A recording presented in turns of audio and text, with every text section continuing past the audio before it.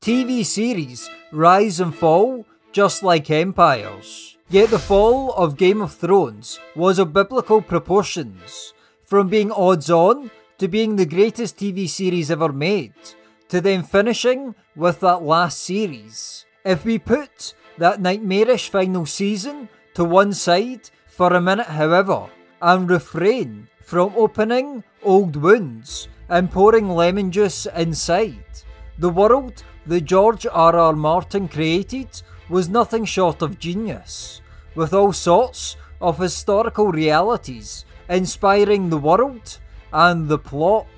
Martin has previously discussed how the ancient Persian religion of Zoroastrianism, with its fascination with fire, the Wars of Roses and the 100 Years' War, were all notable historical inspirations for Game of Thrones. Today, however, I want to focus on the role that Scottish history played in inspiring the world and the plot. Martin, who is currently involved in creating a HBO prequel called The House of the Dragon, said in an interview with Brown University Library that Scotland has a lot of incredibly bloody history from which he draws inspiration from. More specifically, Martin revealed that the Red Wedding episode of Game of Thrones, where many prominent characters were deceitfully murdered, was directly inspired by two bloody Scottish events: the Black Dinner of 1440 AD and the Glencoe Massacre of 1692. The Black Dinner refers to when the young 16-year-old Earl of the Douglas clan, William Douglas, along with his younger brother, were invited to dinner at Edinburgh Castle by three powerful political figures, including William Crichton, the Lord Chancellor of Scotland, who surrounded the young 10-year-old King of Scotland at the time, James II.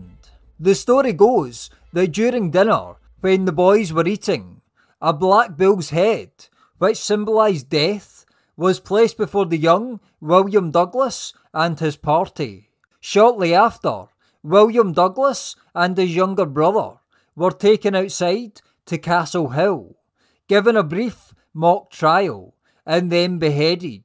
In response, the powerful Douglas clan laid siege to Edinburgh Castle.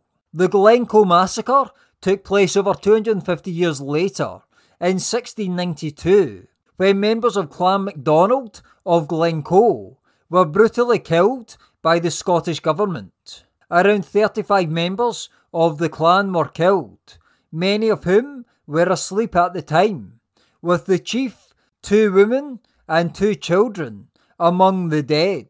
They were apparently killed for not swearing allegiance, or not fast enough anyway, to the royals of Scotland, England and Ireland, William III, also known as William of Orange, and Mary II, who had come to power in 1689, 3 years earlier, after the Glorious Revolution. The incident was apparently meant to send a message to other clans. Another Scottish inspiration for Game of Thrones was Hadrian's Wall, which was built by the Romans thousands of years ago in northern England, close to the modern Scottish-English border.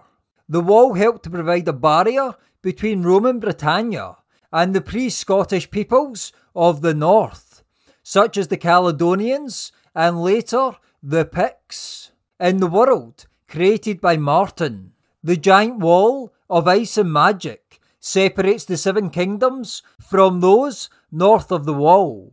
The wall was guarded by the Night's Watch, a brotherhood sworn to protect the 7 kingdoms from the northern barbarians. The northern section of the 7 kingdoms, that is controlled for large periods by the House of Stark, is also potentially inspired by Scotland. What other connections between history and Game of Thrones do you find interesting? Please let me know in the comments below, and please subscribe and hit the bell to turn on notifications. Thank you.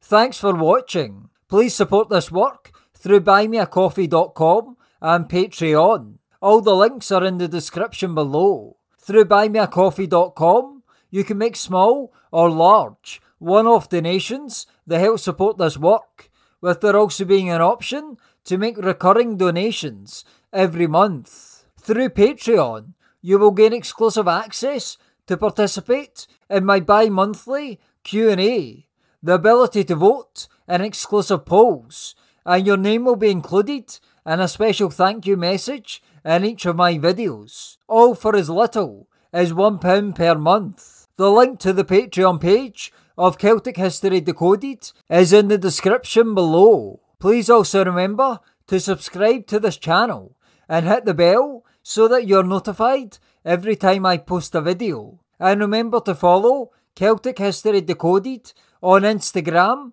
and Twitter. If you're interested in history in general, subscribe to my other channel, History Decoded. Thank you, speak to you soon.